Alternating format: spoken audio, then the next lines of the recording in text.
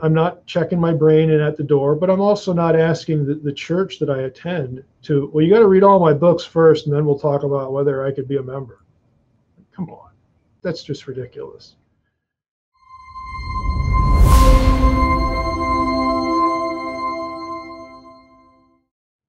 What, if any, religious affiliation would you say you best align with, and why? What denomination is probably the best term to use? Would you say you best align with, and why? That's actually a difficult question, because I mean, I will freely admit that I already know that there's no place I could go that I'm going to be completely comfortable with. And there's also no place I could go that would be completely comfortable with me. So I have dispensed caring about it. Okay. My attitude is that wherever I am or would go, try to do something useful. I mean, I say it all the time in the podcast, and I actually mean it. It's not just like shtick. You know, we're literally just here to try to do something useful. Very small list of things I would shoot at. You know, the things that alter the gospel, that alter Christology. Again, these core things that are essential, you know, to what the gospel is. I'll shoot at that stuff all day long, and you know, would feel good about it. You know, but I could function in just about any, you know, situation and sort of grit my teeth and not like it on you know, in certain respects, and then really appreciate it in other respects. So that's a long way of saying I haven't had an affiliation for, gosh, you know, I guess the only real the real affiliation I had that I took seriously, like that I would, I'm a this, was right after I became a believer in high school and my early college years. My initial context was a fundamental Baptist church. And I still have really good friends in that movement, but they also will not have me in to speak. And I'm fine with that. You know, I don't need you to do that to know that we can do useful things together, or we can be a blessing. So I have just literally dispensed with it all. So I don't really know. I mean, that's the best way I can answer that, and that also tells you why. You know, I'm not checking my brain in at the door, but I'm also not asking the church that I attend to, well, you got to read all my books first, and then we'll talk about whether I could be a member. Come on. You know, that's just ridiculous. So I'm looking for people who their heart's in the right place. They're trying to do the Great Commission. I mean, the Great Commission is still the thing that ought to orient us. That you know, it's not our political involvement.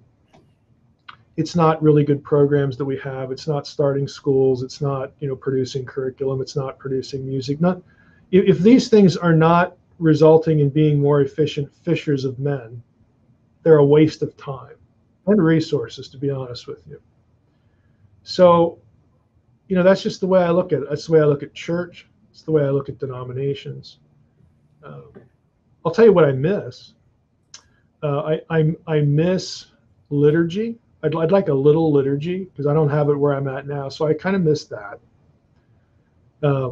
Like this past Easter, yeah. You know, I've just grown used to coming into church on Easter morning, and you know, it's the time-worn thousands of years. You know, He is risen. He is risen indeed.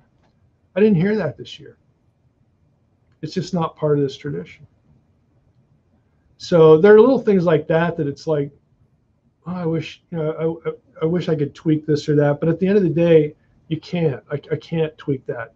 And if I'm going to obsess over that, then that's going to be a distraction, you know, directed against me, that will prevent me from doing the next useful thing. That's literally all I'm about.